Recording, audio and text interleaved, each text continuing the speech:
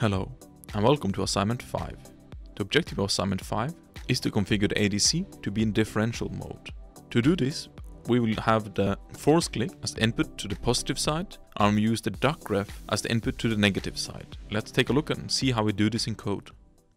So as normal, we start by looking at the ADC init. Here we can see that we are doing a few things. First of all, we are setting up the DAC so we can use it as the negative input. We are setting the voltage reference. We are setting the output value to be so the DAC is about 1.65 volts, which is right in between our min and maximum, as the input from the force click can be anywhere from 0 to 3.3 volts. In addition, we set both MOX push and MOX neg. So push is connected to AN5, which we by now know is the force click, and then MOX neg is connected directly to the DAC. In addition, you can see that the ADC is put in differential mode by this byte down here.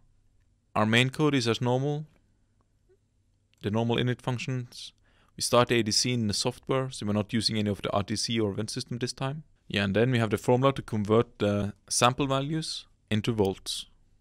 So let's flash the device to see how it looks in the data visualizer. So as always, we start by loading the workspace.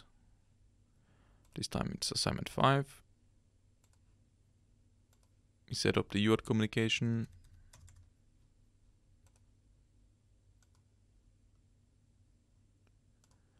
And we set up the communication between the USART and the decoder.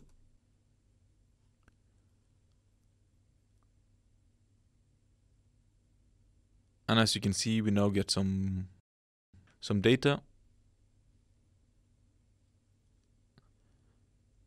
And if I press the button to get autoscale to work,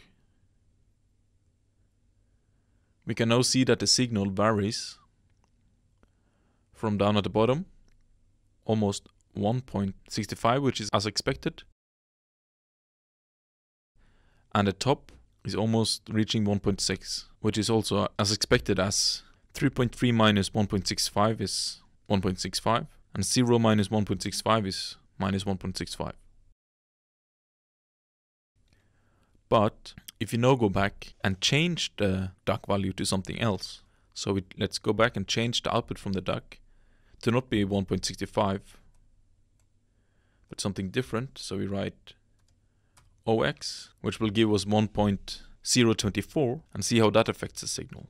So let's reflash the device. And we can see that we now have shifted the signal upwards. So the low limit is now about 1.3 volts. And if we press the button, we can see that we are capped at 2.5 volts, which is a bit strange, considering 3.3 minus 1.004 is 2.276. But this is because this value is greater than our reference value set at 2.048 volts. And this is why we are experiencing this clipping. It's important to note that the reference voltage needs to be larger than the positive input minus the negative input at all times. If not, you will experience clipping. That's it for assignment 5. Thanks for tuning in.